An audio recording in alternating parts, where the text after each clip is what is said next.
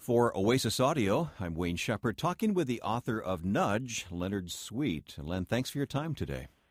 Good to be with you, Wayne. Of course, you've written many other books as well, and they can be checked out online at leonardsweet.com, and we'll give other web addresses in a moment for additional resources. But Nudge, by the way, what a great word, nudge. It's a book on the theme of evangelism. You've obviously written this book in order to reorient our thinking about how to effectively do evangelism, but what's the message of Nudge?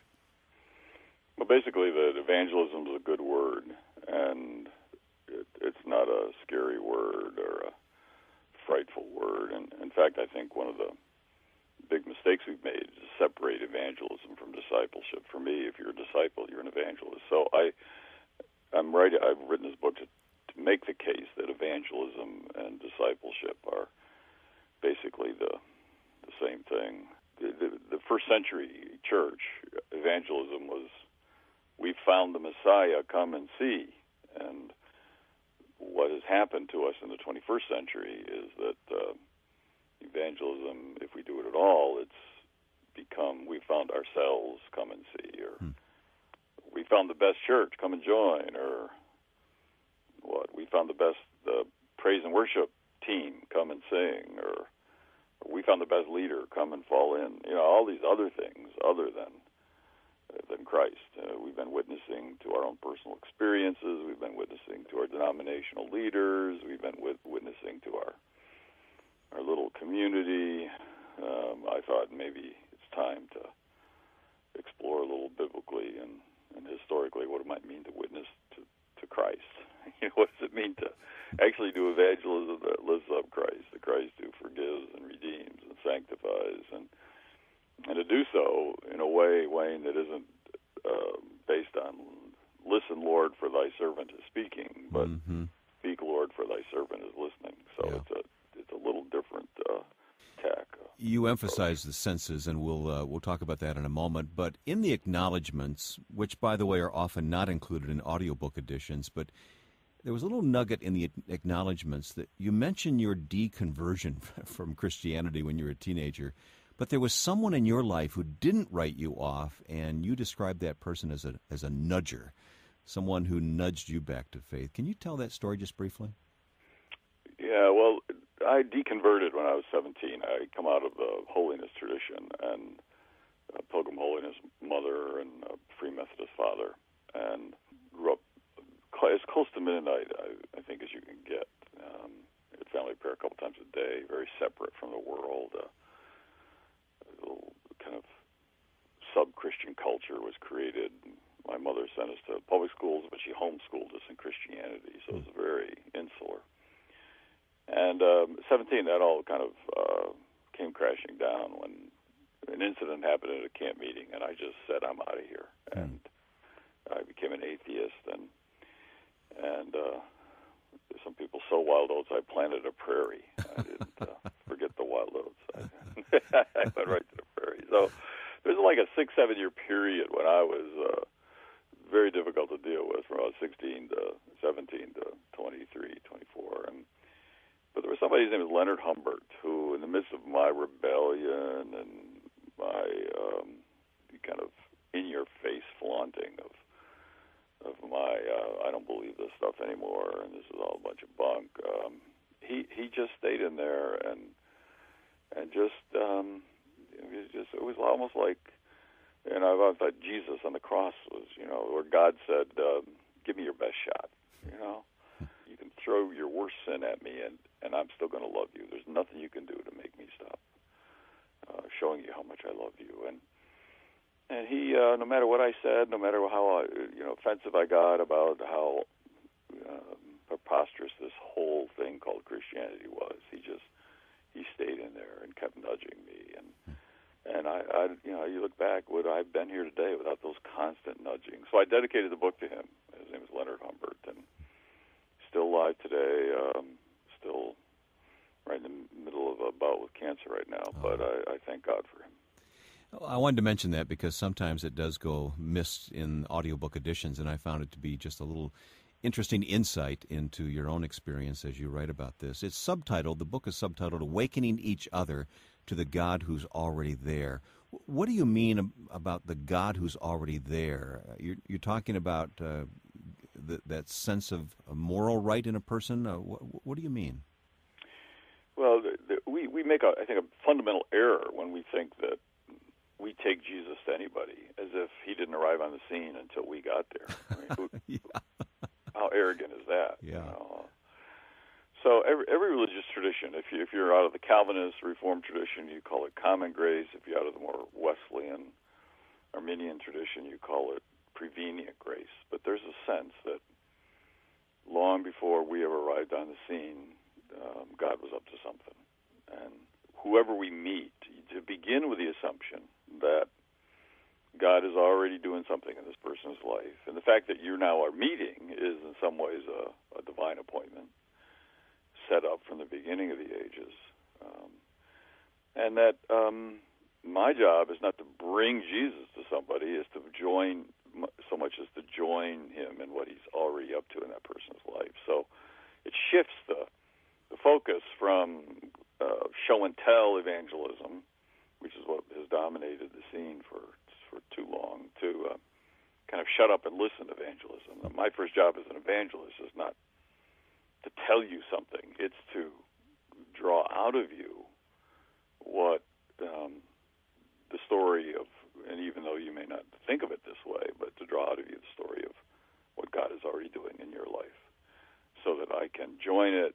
I mean, the first rule of a healer is do no harm, and this was very important for Wesley, founder of my tribe. Do no harm. And so the worst thing we can do is to harm what the Holy Spirit's doing. A lot of evangelism, Wayne, as you know, has really done a lot of harm to it's harmed the Holy Spirit. It's harmed what the Spirit has been up to in somebody's life, and actually not joined it and pushed it and nudged it further, but has really handicapped it. So that's the theological kind of assumption of this book. What Wesley, and I didn't quote this in the book, but Wesley had some of his lieutenants were not all that happy about going to where Wesley wanted them to go. You visit the miners in their pits and the prisoners in their cells, and you go to the poor in their hovels, and you go there and you visit them, and they, we don't really want to go there. It's kind of scary. And Wesley said, just put it like as I'm quoting you exactly, you go visit the poor in their hovels and the prisoners in their cells. Jesus is already there, and he'll be with you. And if we looked at that, everybody we meet, God's up to something in their life, and we have a moment and a privilege of joining what Jesus is doing and nudging it a little further. You alluded to this a moment ago, but sometimes we have to help people understand that it is God who is at work in their life. They may not acknowledge that whatsoever. Sometimes we have to start there, don't we? Exactly. And all we're doing then is, and this is a mistake that we make, is that we're not introducing people to our story. We're introducing people to his story. I love, my favorite name for a church is St. Andrew, because I love Andrew. His biblical character. He doesn't have a big name like Peter and John and Paul and James and Matthew, Mark, The Luke. forgotten disciple, yeah. He did the one thing, and he did it over and over again. And what did he do? He introduced people to Jesus. He introduced his brother Simon, his fishing partner, to Jesus. And Jesus was so impressed with Simon, he gave him a new name. There were 5,000 of Jesus' listeners to be fed, and Andrew introduced a small boy to Jesus.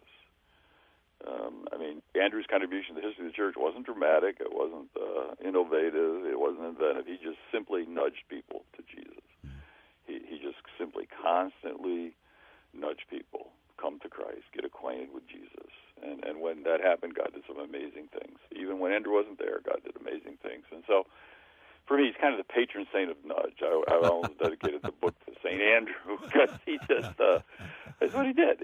And what would it mean for us to constantly nudge the Jesus that is already there in people, just wanting to grow and share life with every human being. And it doesn't lessen our responsibility. If anything, it increases our responsibility, as you say, to listen and to use our other senses to discern what God is up to in a person's life and how we can help them make that connection. Yeah, and I did the 5 senses things. I know there's maybe 8 or 9, some say as many as 20-something senses. There's just not 5. But the book was already getting long, so I said 5 sentences is enough. But there's always a second book. Yeah, there we go. But and everybody you meet, this is the basis of Nudge. And everybody you meet, leave an impression, but a Jesus impression. I call it a Jesus dent. And what we try and do is we try and impress everyone with ourselves. We want to be impressive. But Nudge is arguing that no, leave a different impression on people, a Jesus impression, and you can impress them with all of your senses. Impress them with a Jesus dent. You can impress them with the goodness and the truth and the beauty of Jesus through smell, through sight, through sound, through taste, and through touch. So there's a chapter on each one of these, how to leave that Jesus dent, and to see everybody as kind of a divine appointment for nudging. But you can nudge them. You don't just have to use your lips here. You can use all your senses to nudge people. What's the word you use? Is it pronounced semiotics? Semiotics. Semiotics, the reading of signs, right? Well, it's not my word. It's a Jesus word. Jesus had this favorite saying, I say, that red sky in morning, sailors take warning, red sky at night, sailors delight. And when I said people, that's not in the Bible, I have to show them where it is. But then he went on and said, you know how to read the signs of the sky. I want you to know how to read the signs of the times. And the Greek word for sign here is, we get our word semiotics from the study of signs. And the ultimate sign we're to read is Jesus. He's the ultimate sign. So how do we read the signs of his appearing in somebody's life? How do we read the signs of his appearing in our life and in the world? And so I almost at the point where, you don't get a driver's license without passing a semiotics test. You got to show that you can read the signs. Yeah, what does that yield sign mean, right? Yeah, exactly. And you don't get to balance a checkbook until you learn a semiotic language called mathematics. And I'm almost at the point there we almost need. I'm not for standardized tests, but let's start testing here to see how well you can read the signs of another sign, spiritual signs, the signs of Christ appearing, and the ultimate sign, again, is Jesus himself. Yeah. And help people see the signs in their own life. Bingo. Yeah. Well, what's Jesus up to in your life, and where is he appearing in your life, and how do you know that, and how is he appearing in somebody else's life, so that you can nudge that along and be a nudger, not a shover. Mm-hmm. Well, Len, what change would you like to see in people who read and listen to Nudge? Obviously, you didn't write this just to write about something. You want to see change in people. What's that change? Well, I want to see conversions. I mean, I want to see people coming to Christ, and we have right now in the church today the worst crisis any species can have, Wayne, and that's a reproduction crisis. The church cannot, right now in the West, the church cannot reproduce itself. We can't reproduce the faith in our children. We can't reproduce the faith in our churches. When you have a reproduction crisis, the handwriting's on the wall. And so we have as I say, it is the worst crisis anybody can have. So I'm for right now. I'm hoping that Nudge will help this worst crisis that any organism can be a part of, and that's to have a reproduction crisis. And let's deal with it. I mentioned the website earlier, leonardsweet.com. There are other websites as well. Of course, there's sermons.com, which people can check out. And then there's a specific website that David C. Cook has set up for this book, nudgethebook.com. Additional resources, I understand, are available there. Yeah, and we're really trying to. I initially titled the book "Pay Attention, Every Bush is Burning," and that was one of Jesus' favorite words. We translated "Verily, verily, I say unto thee," or "I tell you the truth," but really it's "Pay attention." I mean, he's constantly saying "Pay attention," and so with all these resources there to help people. What does it mean to pay attention to what God is already doing in somebody's life and nudging that along? And how can you see every person you meet as a burning bush of God's activity? And how do you share in that shining of that presence God that wants to burst forth in everyone's life. So, boy, we skip so many signs all the time in our rush of life, don't we? Boy, that's a good word. It really is. Well, again, it's nudgethebook.com, leonardsweet.com, sermons.com, other websites as well. Len, thanks for your time. I know that not everybody agrees with you all the time, but you do make us think, and you make us think deeply about the things of God, and we sure appreciate that about you. I appreciate you, Wayne. Thank you. Leonard Sweet, the author of Nudge, Awakening Each Other to the God Who's Already There, now available as an audiobook from Oasis Audio. And for Oasis, I'm Wayne Shepherd.